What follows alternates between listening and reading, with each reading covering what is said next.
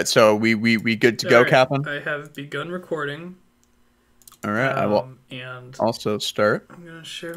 Yep, there it is. Okay. Hello, everyone on YouTube. My name is Josh. You know me from the other. Oh, sorry, I just clicked the wrong button. You know me from the Game Dev Club. You know me from this YouTube channel. And apparently now I will be known as the guy who said nipples the echidna, or no, nipples the enchilada. Anyways, welcome to the Game Development Club. Today is April the 9th. We're going to have Christian Oka's talk from 2 p.m. to 3 p.m., but unfortunately we have to reschedule to tomorrow. So we will see him there. Today we have Matt Tomaszewski, who works at Roblox. He's going to be talking to us about Roblox as a platform, and I am really excited. So I'm going to go ahead and turn the floor over to him. I'm going to mute my mic on my end, and yeah, go ahead. All right, thank you, Josh. So again, hello everyone. As everyone can see on their screen, make sure to click into the stream if you haven't. I am Matt Tomaszewski, and today we're going to be kind of going over the idea of Roblox as a platform, what it is, what it entails, what does it do better than competitors, what does it do worse than competitors. And let me start off with this very first question. Is it a viable platform? Spoiler alert, the answer is yes.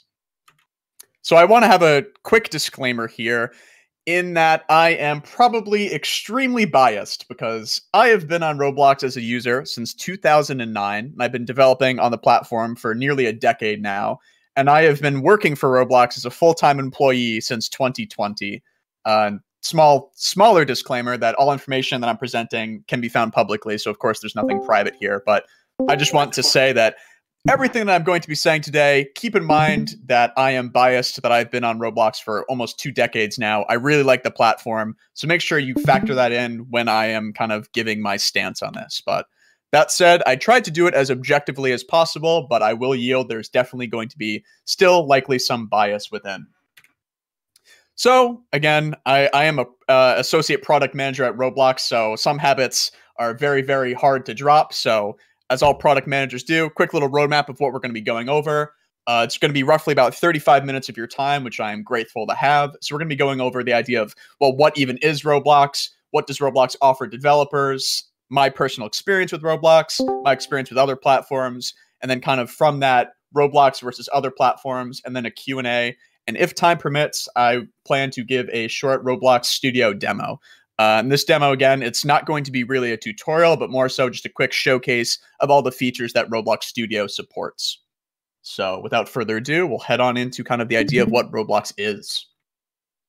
So again, what really is Roblox? And it's for lack of a better word, it is a gaming platform. It is not a game itself, and I want to make that very, very clear because Roblox is two things. It's an app to make games, and it's a tool to make games. So you can play games, you can make games, and it's got all these four forms of content. And pretty much, what sort of content does Roblox have? It's got a lot. It's got games, it's got experiences. And these things can be things from video games that are similar to Payday 2, to role-play games, to post-apocalyptic survival games, to experiences such as concerts, like a Lil Nas X concert. It can be things that are called live ops, which is effectively, it's kind of like a dynamic game world that can kind of change on the fly and borderline real time. Additionally, there's things such as avatar items, and I can't speak on behalf of these avatar items, but I've heard that avatar item makers make mad bank. So again, it's not just games, it's things such as games, experiences, avatar items. Within these experiences and games, there's economies, there's trading. Even on the developer side, there's this economy of selling these plugins, these assets, there's commissions.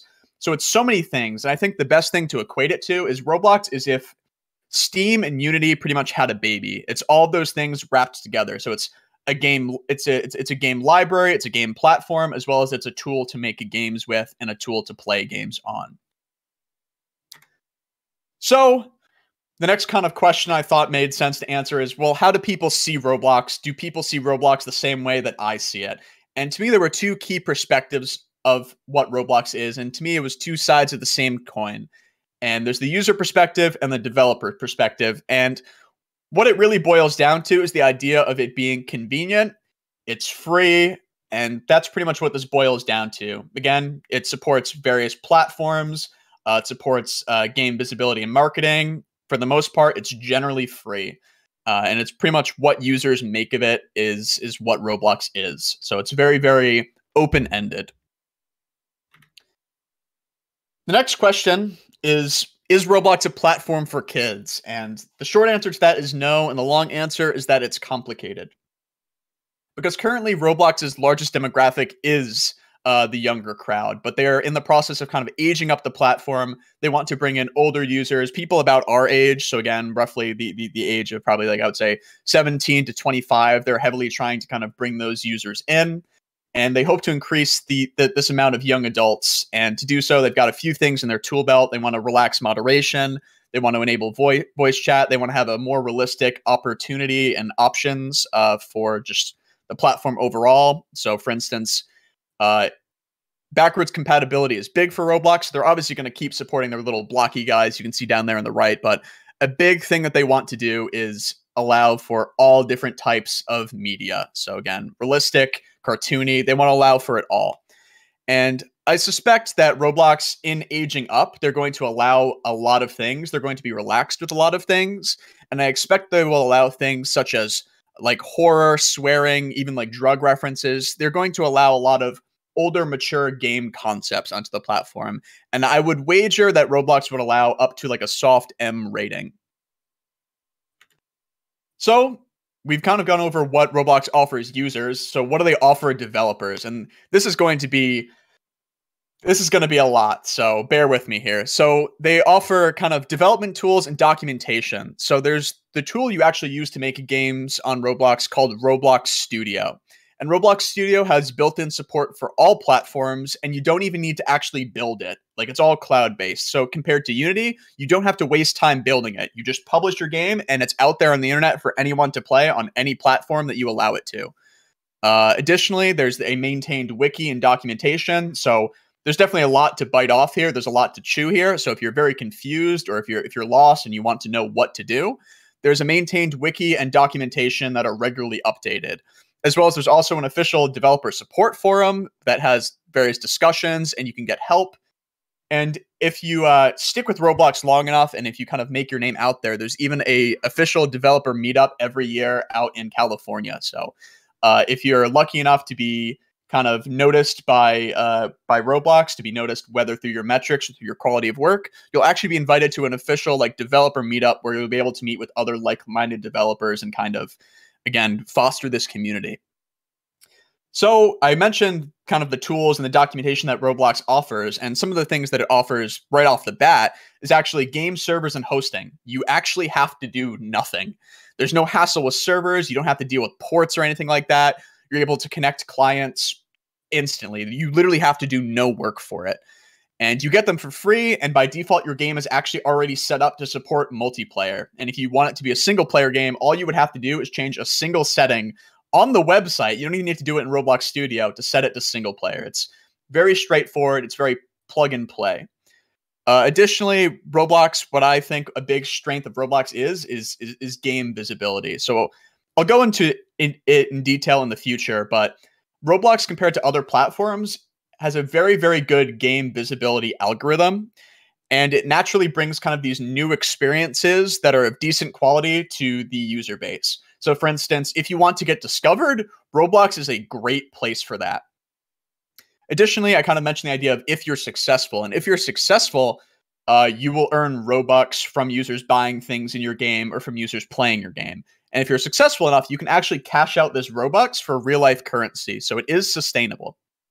And I want to preface it with this, that everything I've listed here is 100% free, but this isn't advertising. I'm not advertising to you. There are tons and tons of caveats that we are about to get into, as well as a bunch of things to consider. So these things all sound good, and these are all the pros of what Roblox offers developers. But I want to be clear here in that this is not marketing. This is just, in my opinion, what I think Roblox offers developers that I think are really, really cool. So I mentioned the idea of money. I mentioned the idea of profit. And so how do you earn money on Roblox. So again, I mentioned the currency on Roblox is called Robux, and Robux can be exchanged into real life money. And you can get Robux through a multitude of ways through your in-game experiences. So you can sell content in your game. You can sell access to play your game. So you can actually make your game cost money to play. But the majority of developers don't actually do that because it does hinder you in terms of having people try your game. Additionally, you can get commissions from selling content that other people have made in your game, as well as you can actually get money without actually selling a single thing if you have users that have a membership play your game. And so again, so if you don't monetize anything in your game whatsoever, you will actually still receive money from commissions from within your game, as well as from having these users with premium play your game. And to preface it, this premium membership on Roblox, all it does is actually give the user currency. So it's effectively, again, it doesn't give them any actual advantage other than they get currency. So it's a very fair model to the player as well as to the developer. And in the past, it used to definitely be a lot more unfair to the user and a lot more unfair to the developer. Whereas right now it's in a very, very good place. So everything I've said up until this point has been generally positive, and I'm going to kind of wrap up this idea of positivity with my personal positive experience before going into the negatives. So again, I want to preface this with this whole presentation, as well as this slide in particular, is from the perspective of a user on Roblox, as well as a developer on Roblox, not as an employee of Roblox. So I want to make sure that that's very clear that this is my personal opinion, and this is no way is shaped by my employment. So I'm showing you these metrics, this industry knowledge, and kind of this miscellaneous things that I've kind of learned. And from these metrics, the general synopsis of those metrics is I've worked alone as a developer on Roblox, and I've done it as a hobby. I haven't done it as a career. I haven't done it in a way to actually kind of make it sustainable. I just did it because I enjoyed it. And I got all of these metrics from pretty much doing it as a hobby. I didn't set off to make it a business, and I did fairly well for just doing it as a hobby. So I kind of want to bring forth that idea of, well, what do you think would happen if you did it as a hobby? Or what do you think would happen if you got a team and you went full into this? And again, there's both pros and cons. You can succeed very, very well. At the same time, you can definitely be putting in a lot of resources in, and you may not get what you're getting. You may not be getting the same amount out. But again, from my experience, it has been generally positive. What I've put in, I get back out, and that's my experience. Additionally, I learned a lot of industry knowledge while working on games with Roblox. And I learned a lot about object-oriented programming. I learned a lot about public relations. I learned a lot about marketing. And for context, I didn't say too much about myself before this. I actually graduated UConn in 2020, and I was a digital media and design major with a concentration in game design. And so Roblox to me offered a very, very good amount of supplemental knowledge that DMD didn't quite cover. So for instance, if you're in DMD and you're not, or you aren't learning any business or CS skills, I think Roblox is perfect for kind of helping polish your ability to learn how to code, do object-oriented programming, to do public relations, marketing. It helps with all these things that you may not necessarily get experience with in the DMD program at UConn. Additionally, I kind of learned a lot about various different tools and tooling. I learned a lot about localization with Roblox. And Roblox has a very, very good localization portal, and my games have been localized practically worldwide. And as a result, my games have a large Portuguese, Spanish, and Korean community, which I think is really, really cool. And it's kind of, again, taught me a lot about kind of setting up your content so it's sustainable, so it's easily it's easily able to be translated. And I always thought that was a very cool thing about Roblox. It kind of helped expand my global view. Additionally, cashing out. I mentioned a lot about cashing out. And from my games that I still say are hobbyists. They're not a part-time job. They're not a full-time job by any means. So they're a hobby. And for my games, I actually have the ability to cash out Robux into USD every month. And to me, this was great for covering things like textbooks and food in college. Like I could order wings like crazy without feeling guilty because I knew that my Roblox hobby would completely cover it. Additionally, post-college, it's been a great source of kind of like a rainy day fund, as well as kind of just a great source of expendable income. Because again, I'm able to cash out roughly every month. So having money every month that, again, isn't substantial, but isn't minute is very, very cool to kind of have at my disposal. So I've mentioned a lot, and I mean a lot, about the positives. So I'm going to kind of go over some of the things that are more negative, as well as kind of my caveats about working with Roblox. And again, I want to preface this with, this is as a user and a developer, not as an employee. So this is, again, these experiences may be the experiences that you will undertake if you decide to try out Roblox as a developer.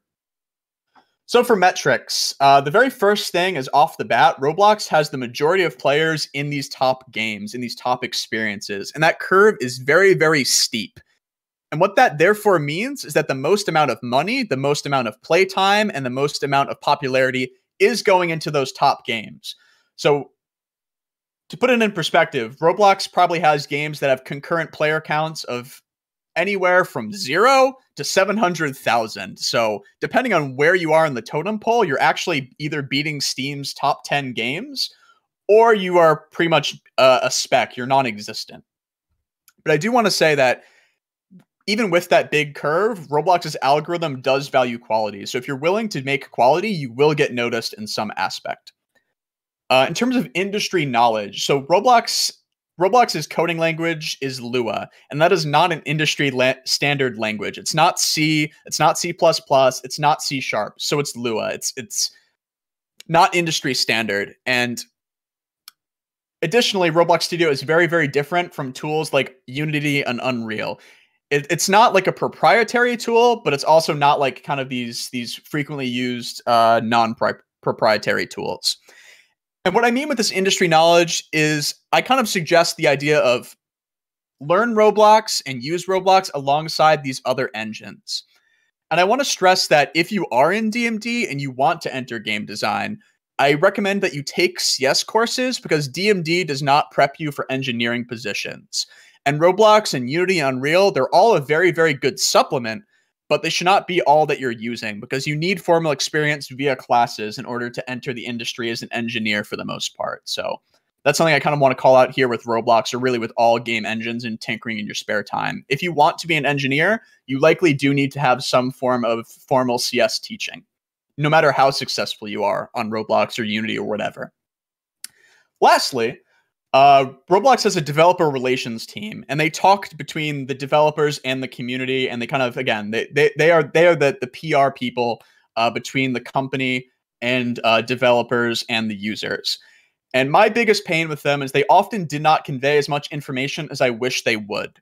So for instance, if you apply to certain platform-wide initiatives, they often don't tell you when you get denied, which to me was always a very big pet peeve, because it would literally be as simple as, hey, sorry, you applied to this initiative, all the slots are full, you didn't make the cut. Like, to me, that would have been fine. But they, more often than not, don't tell you that they don't tell you if you were denied, which to me was always kind of a pain, because it was just one extra step they had to do to kind of just make it clear that, hey, this door is closed for now, come back later type of thing.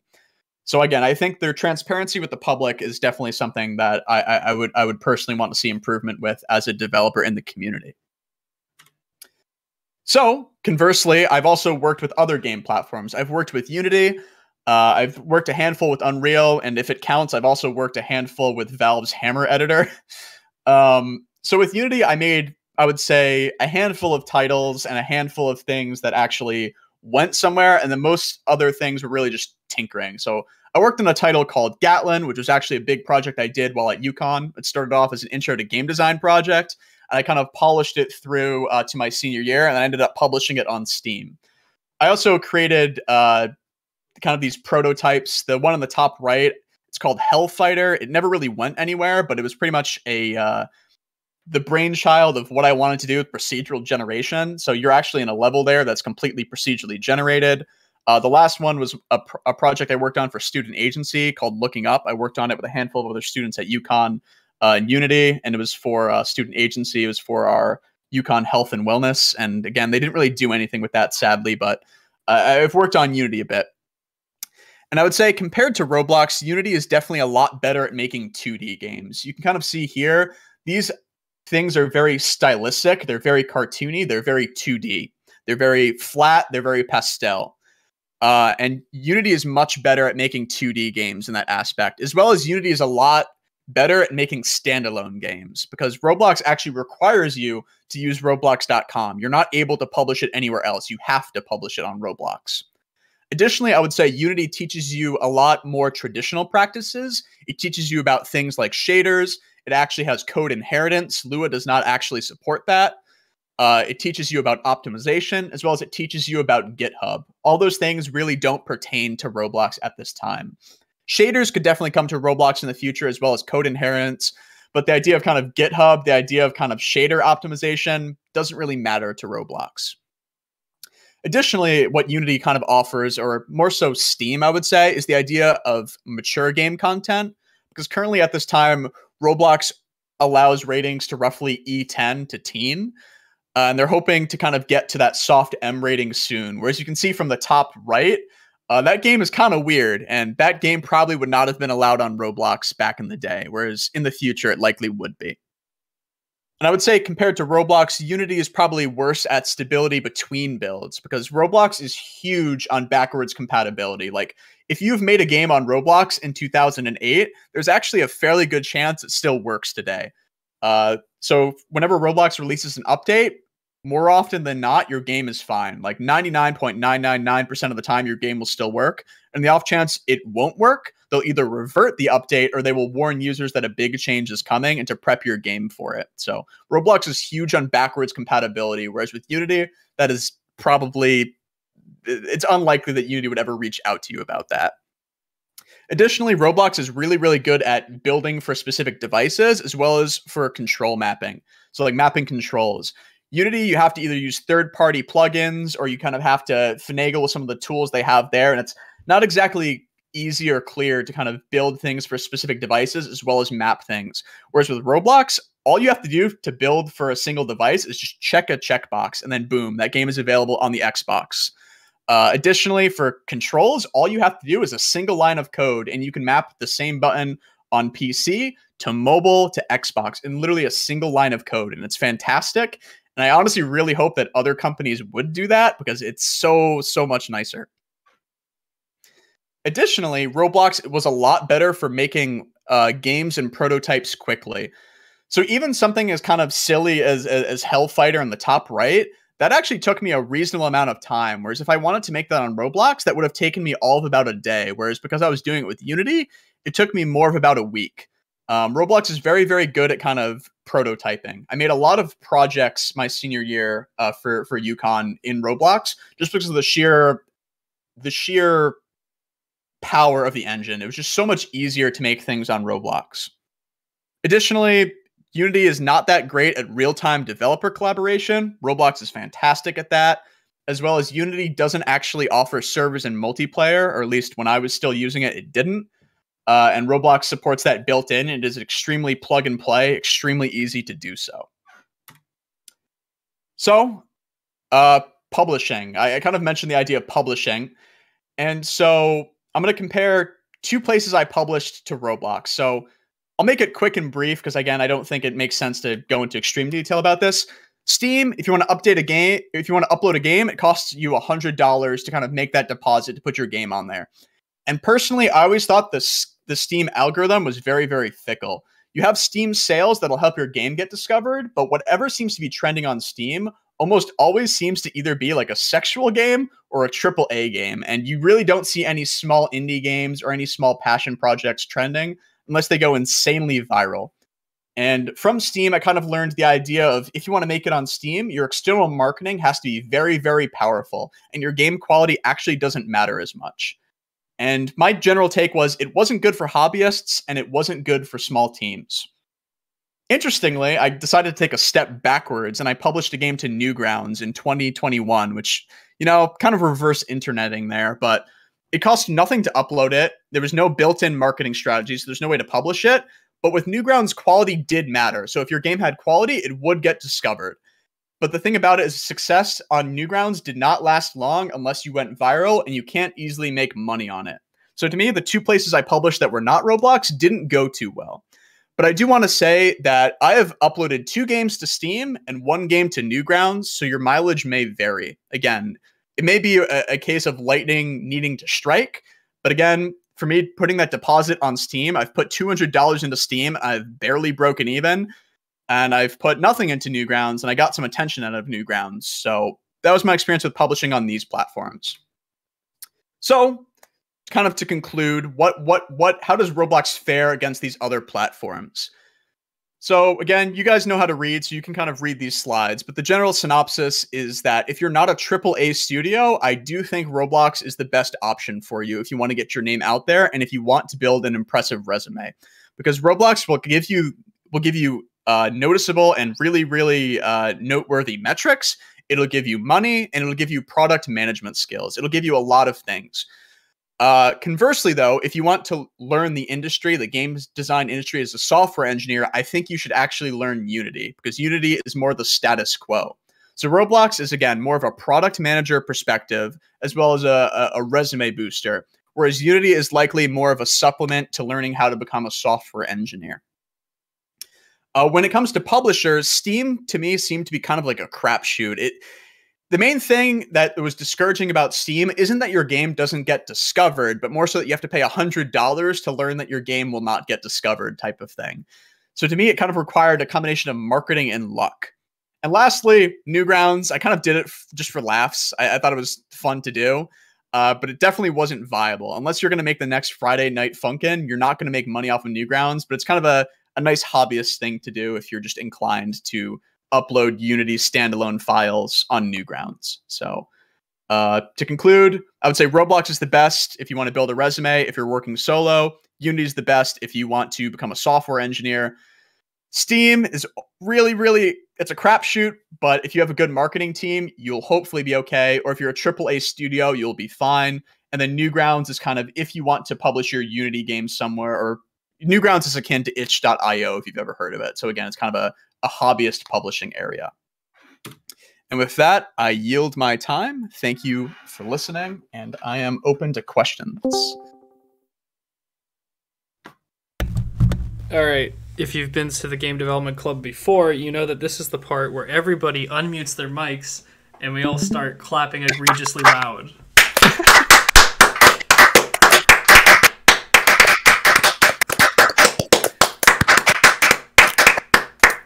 So these claps are, there you go. They're mic peaking, thunderous. I appreciate it. All right, cool. That was really good. That was fantastic. I really enjoyed the presentation. It was very informative. And honestly, like, I've been thinking about it for a while, and I too would like to make a game on the Roblox platform. I just wish I had more time. But once I do, I probably will, because we've talked about this before, but you basically already convinced me that it is a good idea. But yeah, if anybody has any questions, feel free to unmute and ask away. I actually just wanted to point out, recently there was the release of a new program called Core. Has anyone here heard of that? I have, yes. Yeah, so you would know, it's kind of competition for Roblox now, because it's Roblox, but in Unreal Engine 4, to an extent, I'd say. Yes, the one thing I will say about Core, which I think it'll need time to develop before I can form a solid opinion, the minimal thing that I know about Core currently is their system of paying developers currently is not very sustainable. There's not really money going into the system. Most of the money is coming from either early access donors, which are not going to be plentiful, as well as from venture capitalist investors, which isn't a bad thing, but the platform currently does not make the money back that it is giving to developers. So I'm curious about Core's long view, I would say.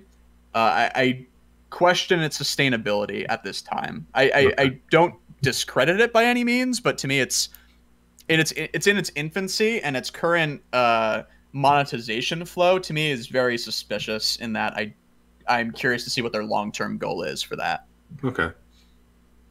Because again, if investors are putting money in and you're putting that money out towards your developers to pay them, that's great, but then what happens once the VC stops? Like, how do you make that sustain long view? Yeah. As well as one thing I will say that Core is doing that's interesting is they're definitely appealing to the older demographic, which is what Roblox is kind of trying to go towards as well. Yeah. So I think it'll be interesting. It's always nice to have kind of an intellectual competitor that'll kind of make you challenge your ideas and your approach. So I for lack of a better word, I welcome them to the industry, but I'm definitely curious about their long-term plans. Okay. Yeah. Thank you.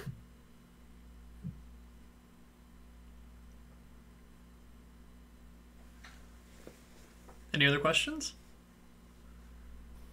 So Matt, what kind of games have you like made with like Roblox, and what type of games do you think are like best for the Roblox platform, I guess? Okay, so that's a very good question. So I can show you. I don't know if I have it shared to this screen in particular or my desktop. Let's see. Can you guys see my desktop or no? It's only Chrome. Okay, here, let me. Okay, so you guys should hopefully be able to see that. So again, the idea of Roblox, what I have made, I often make things that I think are just cool. I don't make them to be necessarily profitable. So for the most part, what I've made in the past, I've made mini games. This here, Tethered, this is a mini game. I've made Running in the 90s, small little passion projects. And I've made this series called The Day the Noobs Took Over Roblox, which essentially was almost like the idea of combining an adventure game, the decisions of like Telltale games, as well as obstacle courses, and I've kind of combined them into one. So I've kind of made these branching story games that have like obstacles, boss fights, and whatnot. Additionally, these are the projects I worked on while at UConn. These are kind of like little fun party mini games. None of them are what I would say is the industry standard. If you go to the games page on Roblox, you can kind of see what the industry standard is. And a lot of what it is kind of these role play games is definitely big because users spend a lot of time role playing. They make the game themselves, as well as the idea of kind of these. Let me see if I can find it. So, for instance, Welcome to Bloxburg. It currently has about 100K people playing it. This game, again, it's a role-play game that has kind of these city systems. It has all of these systems that let users themselves make the game. So currently the big trends on Roblox are, I would say, role-play, letting users make their own things, as well as this genre called simulators, where it's almost like reenacting something that you would do in real life, but in kind of like a gamified format. And it especially worked because of COVID, because, for instance, you can't go outside and visit your friends. So why not visit like a train station on Roblox? Why not visit like a nuclear power plant in Roblox, you know? Why not visit a museum in Roblox? So that went big because of COVID. But roleplay is big, as well as kind of the idea of open world games have always been big on Roblox. There's a lot of things that are very reminiscent to Grand Theft Auto 5 on here. I think that covered all parts of your question, but let me know if anything was not clear. That's awesome. Thank you. I was gonna say, pretty much, if you can think of it, you can make it, and anything can have some form of success. But if you really want to make it big, you definitely have to put a lot of time, effort, and resources into your idea. Again, I work alone, so for the most part, my things are kind of hobby projects, and the fact that they got as far as they did to me is very, very humbling.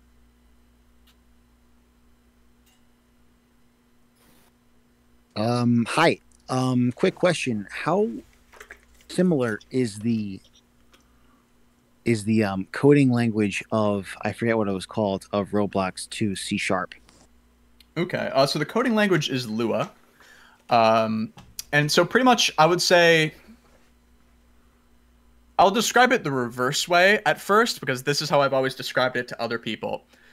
C# to me is like a child between Lua and C++. So there are a lot of components of Lua that will be familiar if you know C#, if you know C++, because they are very, very similar. Again, there's definitely a lot of things that aren't similar. I'd mentioned that there is no class inheritance with Lua, or at least the way Roblox implements Lua, which kind of sucks. But as a result, you have to reference libraries, which is a very reminiscent thing to Java and the Cs, of course. So I would say very, very familiar. if you know the syntax for one language, you'll effectively know them all. It's just a matter of whether or not you're willing to learn it. And I think if you know a C language, if you know Java, you can learn Lua pretty easily. Mastering it, though, I guess is another thing. Of course, yeah, no, great question. Got you. Thank you.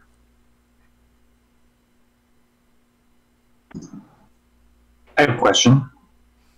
I'm not going to put you on the spot and make you say what your favorite part of DMD was, but I am kind of curious. What skills do you think transferred the most to the role that you have now and the way you think about design, having gone into the field and working with Roblox? Okay, so I'll preface it with this. So again, I'm an associate product manager, as well as I am completely okay with being biased to what I did and did not like about DMD. So I will up in front say my favorite part of DMD, Professor Slowdown, was your classes, because I do think they prepared me very heavily for the world of product management. A lot of product management is the idea. I didn't mean to say that, everybody. Just to be clear, it was not my intent. I didn't. Yeah, Professor Slowdown's he's just a good professor, so people like to praise him for his courses. I'm very biased. Yeah, I think we all know that Professor Slowdown's just good at teaching. Anyways, back to the topic at hand. No, I'm kidding. We know the truth that you wanted to shout yourself out here, so you don't have to say anything. You're gonna give away my scam. But, you know, Professor Slowdown's classes, specifically like the idea of storytelling, helped out a lot with the idea of product management. Because effectively what you have to do for product management is you have to understand the issue, you have to prioritize the issue, you have to triage the issue, and then you kind of have to tell the story about what the issue is, what are the issues with this issue, how should we solve the issue, and then you have to actually make your case to the engineers, the engineering manager involved, your other product managers. So it's very tied into the idea of storytelling. It's very tied into the idea of debating. It's tied into the idea of taking this long perspective. Like you don't want to just make a Band-Aid fix. You want to have it so that your fix paves the groundwork for future solutions. So for example, I'm trying to figure out the best way to describe this without breaking NDA. So for instance, let's say that you have a problem that you could easily solve just by slapping a Band-Aid on. Let's say you have a pipe that's leaking. You can slap a Band-Aid on it, but all right, well, what's the bigger issue? Oh, well, the pipe got the leak because the water pressure is way too intense, so we should lower the water pressure. But why is the water pressure so intense? Well, it's very, very intense because there's a large need for water, so we have to expand our infrastructure to lower the water pressure, to therefore fix the leak. Like, there's a lot of different avenues you can take, and the thing about product management is you have to kind of go with your gut. You have to figure out and balance what's the best priority, and then as a result, you have to make your case for that. So to me, storytelling with the idea of DMD was huge for preparing me for that. I'd say, yeah, student agency as well as a lot of Professor Slowdown's classes prepared me the most for product management. I genuinely appreciate that. And actually, one thing I would say, too, is that as you're describing it, I think it's even less so the storytelling part and more so the complex systems part, and understanding that if one thing changes, then it affects the rest of the system. And those systems can be nested in a lot of really complex ways. So I am glad that that's sort of been useful as you've gone into the field and thought about how you have to sort of communicate these ideas to other people. I say it definitely helps. I've beat it around the bush about it, but one of Roblox's values is taking the long view.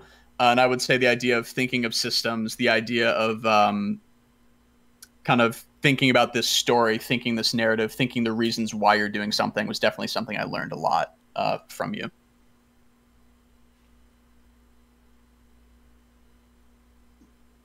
Thank you. I have one other question that's completely unrelated to that, and it's essentially, can you comment or do you know anything about the perspective that Roblox takes on moderation? You had mentioned they want to change it so that there's some M-rated stuff potentially, or have more lifelike aesthetics. How are they kind of thinking about themselves? Are they sort of taking this Facebook perspective of we're a platform, not a publisher, and like, do you have any insight into kind of how they think about themselves as a platform versus an app versus a social media site?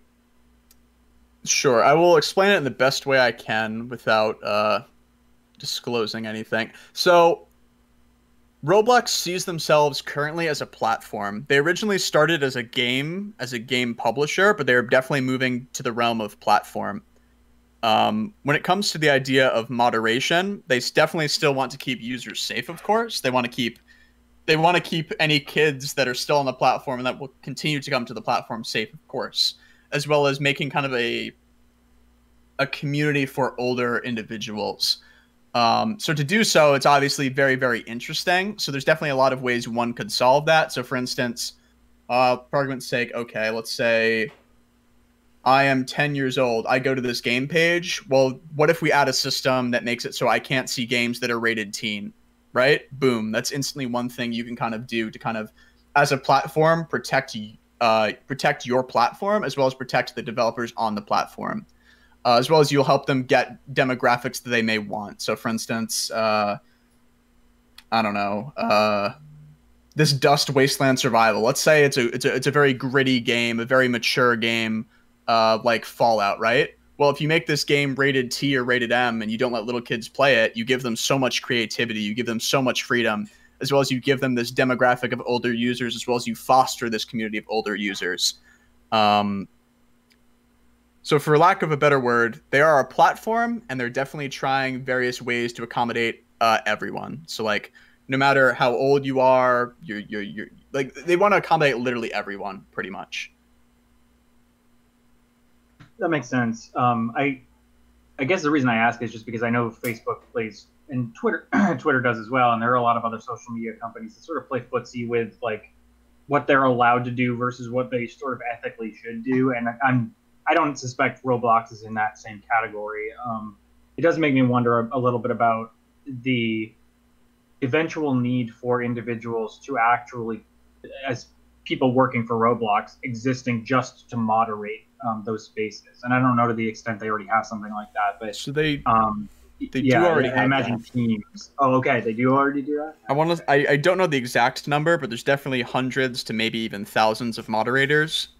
So they have moderation. I think a big thing with Roblox is it's so flexible and it's so open that they don't want to take away people's creativity because of bad actors. So instead, they're finding ways to catch bad actors instead of punishing people that are using the site properly. So for instance, there are currently a lot of games that do break the terms of service that haven't been found yet. There are a lot of people that try to phish users and steal their accounts type of thing. There's definitely the worry of Roblox having too much say over its developers. So a lot of what Roblox is doing is trying to make the platform safe while giving as much reins to the community as possible. Yeah, that makes sense. I mean, and then no game is ever going, or online community is ever going to be completely perfect in the sense that, you know, World of Warcraft will always have gold farmers, and you know, you're always going to have people who find a way to exploit the tool that you've created. But it is good to know that they've already been thinking about how they can keep these spaces sort of free from conspiratorial disinformation, whatever you don't want to expose the little kids to stuff. Yes, they literally have, to my bare knowledge, at the very least 3 teams that are dedicated to various issue, or actually 4 or 5 now that I think about it, 4 teams surrounded by that dilemma. That's the thing. It's. I was just gonna say, I think it's very interesting that right now in Venezuela, because you mentioned about like gold farming, right? Like the way that a system can be exploited and to an extent which way it grows. You can make more money farming gold in World of Warcraft full time than you can an actual job right now. It's crazy, you know what I mean? Like the way that online communities kind of dip into the real world and how that can like kind of change the way that we see things. So I do think it's quite interesting that there was already like hundreds, or even as you said, like even thousands of people who are, you know, moderating this platform already. But with Roblox, there should be no surprise in the fact there is moderation. I would say the thing about Roblox, oddly enough, is you hear cherry-picked examples of things going wrong with Roblox. You don't hear what's going right. So for instance, right? If you enter a game and a kid is talking with a stranger and it seems really, really awkward, right? You can report them and the moderation team will take care of that within the span of about like an hour, let's say. But the real question that I have in that circumstance is, would you really leave your kid alone in a public space with a bunch of strangers? Probably not. So monitor your kid on the internet is kind of my stance when it comes to more egregious moderation issues. I think it's a lot of parents maybe not fully understanding the internet. I think to whatever extent that makes sense. It's kind of the same, like, it feels like the same vein as you wouldn't download a car, but I guess in this case it's more substantial. I think I agree with you as well, but I was gonna say Roblox daily like fends off bot attacks. It fends off phishing things. I honestly feel bad for the moderators because the poor stuff they must see in that moderation queue is probably traumatizing. So like there without getting too into it, I would not be surprised if Roblox has ways to also add some sort of algorithmic machine learning to help moderators out. Discord does that too now, actually. If it'll actually, if there's a setting that you can actually check in your settings to filter messages that, or like I guess image messages that may contain nudity. You can actually do that, and Discord has machine learning that just can see messages, and sometimes it'll say like, hey, this is like this person doesn't want to receive this, right? Which I think is really interesting, and that's definitely really interesting, like, and useful and scary in some ways. Like in the sense that like to have these are just really powerful technologies, and it makes me wonder about the human element as well. Because if a lot of these games are designed around role playing, like especially if you happen to be role playing with other people, and there is a voice chat implemented, like there are a lot of different considerations there. That seem like I'm glad it's not my job to solve them because they're really, really hard problems. Like, and I hope that they continue to have success in managing these spaces so that everybody who's participating feels like they can be comfortable there. Yes, I am very biased. I'm very biased in favor of Roblox, but I think they're heading in the right direction with that. So, for instance, voice chat, they did announce some of the features for it, and there's been some things mined for it, so it is public knowledge. To my understanding, voice chat is going to be hidden behind an age gate that you have to verify your age type of thing. So, for instance, if you're talking on Roblox, they're going to know kind of like if you are the right age, as well as if you do anything illegal, they can actually kind of like get you for that type of thing. So, they're kind of definitely thinking a lot in terms of the realm of trust and safety. They want to make sure that kids are safe on the platform as well as all users are safe on the platform. That's good. Club Penguin was really big on that too. I mean, it was very, very easy to get banned from Club Penguin. So I'm sure it's possible. Roblox, they don't want to get people banned for no good reason, but like they definitely want to, of course, tackle the big fish. They want to tackle groomers, scammers, fishers, the like people that just want to mess with people just because they're sick. Like they want to make sure that all that gets tackled out, and they're doing a fairly good job of it.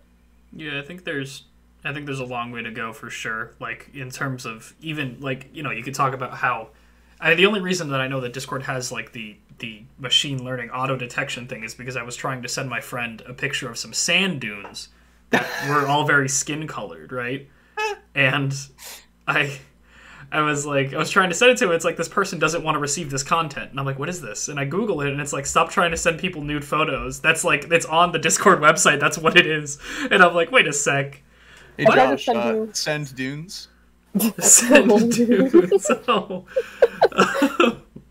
I tried to send you a Sphinx cat, Josh, and it was like, no. I remember that. I remember you tried to send me a Sphinx. Yes. Oh my gosh, yeah, it's super interesting, but I think that we have a long way to go before this kind of moderation is automated, and I think that even if it is automated, it shouldn't be automated, because if it's automated, people will learn how it's automated, and then they'll get around it. Like, for example, I guarantee that if you took that same picture of that Sphinx cat, but you changed the tone and just made it look purple and sent it to me, it would probably be fine. So even human moderators on Roblox currently have issues with that. Like, for instance, a user will hide a pornographic image behind something that looks literally just like a picture of like a somehow a red square. Mm-hmm. They somehow like messed with the alphas and all the color channels to make it not appear, right?